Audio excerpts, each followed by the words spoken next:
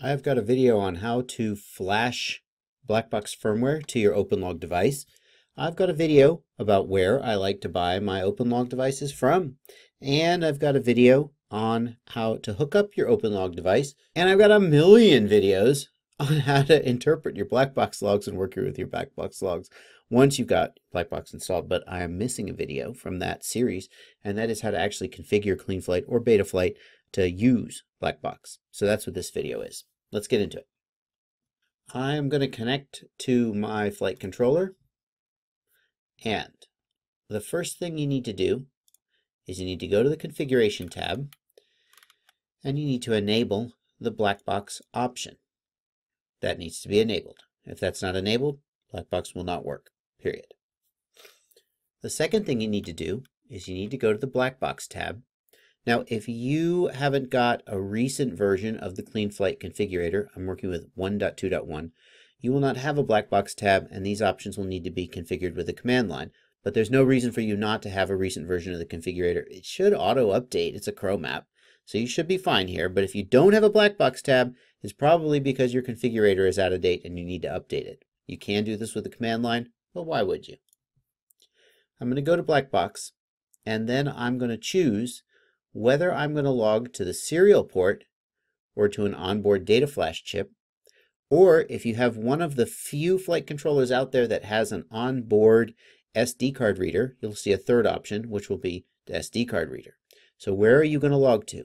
You should always have the option to log either to the serial port, or if you have a data flash chip, to log to the data flash chip. If you don't have a data flash chip, you'll only see the serial port. Okay, my board is the FPV model X-Racer F303. It has an onboard data flash chip. I could log to it if I wanted to, but I prefer to use an OpenLog device. Now let's take a little side trip here, and let me tell you why that is. The advantage of the OpenLog device is that it logs to an SD card, so you can log for basically forever. Like really, like weeks, literally weeks of logging time on a 16 gig SD card.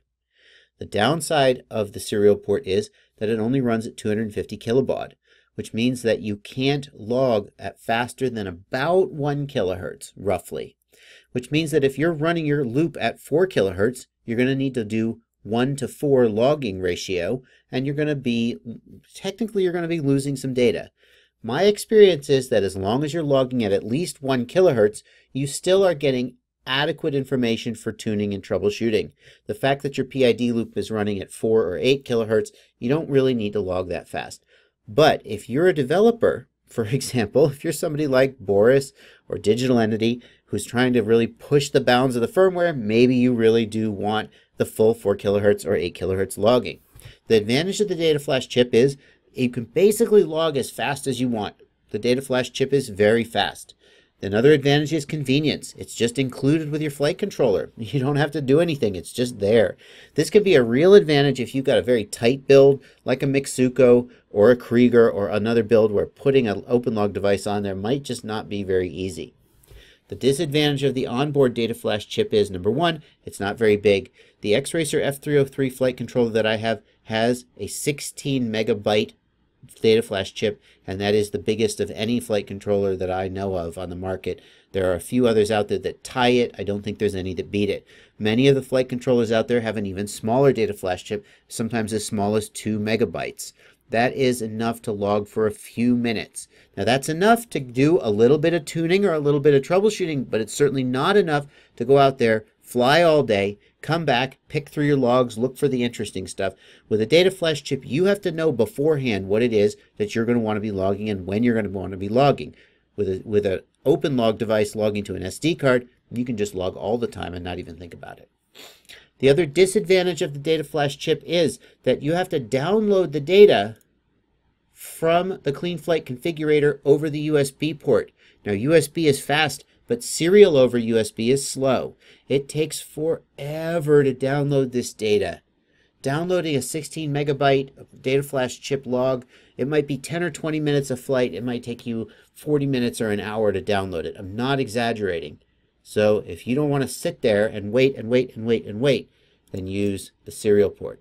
or use one of the boards that has the onboard SD card reader, because that really is the best of both worlds. The onboard SD card reader can log as fast as it needs to because there's no serial interface. It's direct connected to the flight controller, but it has the essentially infinite storage of the SD card. So that's really the best of both worlds.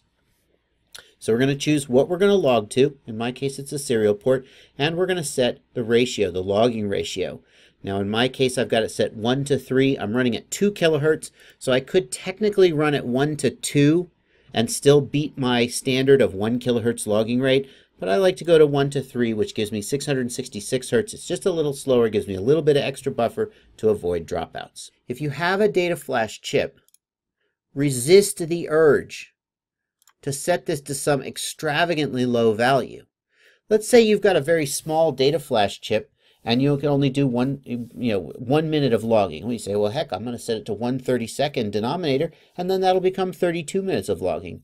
Well, that's true, but the logging rate is so slow and the resolution of the resulting data is going to be so low that's just not useful for anything.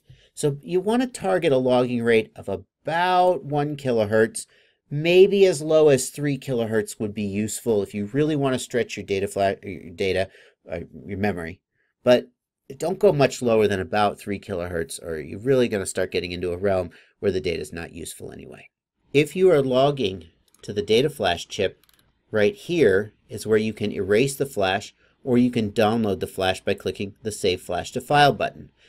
You might think that if you fill up the flash, then it'll just keep recording the last 10 minutes of flight, and then when you come home you can just pull that off. That is not how it works. Once the flash fills up, it simply stops recording until you manually click the Erase Flash button. And the reason for that is that the erasing of the flash is so slow that you can't do a first in, first out sort of rolling queue. You just can't do it. So anytime you want to record new data, you need to manually erase the flash if you're using the onboard data flash chip. If you're using an SD card reader, of course, you just go in your, and you just delete the files off the SD card like you would any digital camera or any other SD card. Next, we're going to go to the Ports tab. And in the Ports tab, we need to pick a UART that the OpenLog device is going to be on. Again, if you are using the onboard data flash, you do not have to do this. If you are using the onboard SD card reader, you do not have to do this. Only if you're using a serial port with an OpenLog device do you need to go to the Ports tab and tell Cleanflight or Betaflight which serial port Blackbox is on. If you have a free serial port, go ahead and use it. But if, like me, you're using all your serial ports, see this one is being used for my S-Bus receiver, this one is being used for SmartPort telemetry, and that's it. You can put Blackbox on UART 1, which in my case is doubling as the MSP. That's the configurator GUI. That's what's used to talk to the configurator here. If we turn this off, the configurator will stop working and we'll have to hard reset the board and lose our configuration. Don't do that. You can run Blackbox at the same time as MSP, and the way it works is when the copter is disarmed, MSP is working, and you can configure the board just like we're doing right now, clicking around these options. When the copter is armed, MSP stops working, the configurator stops working, and Blackbox starts working. So they trade off. Now obviously it's nicer to have Blackbox on its own dedicated UART so you don't lose the MSP, the configurator, every time you arm the copter. Sometimes you'll be configuring the copter on the bench and you'll flip the arm button to see if you've got your modes correctly, and suddenly the configurator freezes up. Oh, what happened? Blackbox took over. That's what happened.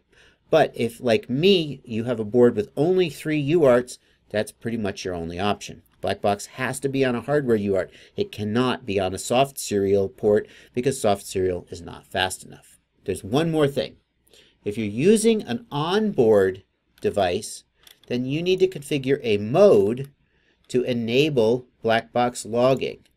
Now, configuration of modes is outside the scope of this video, okay? But you configure the Blackbox mode like you configure any other mode, like air mode or arming or angle or horizon mode.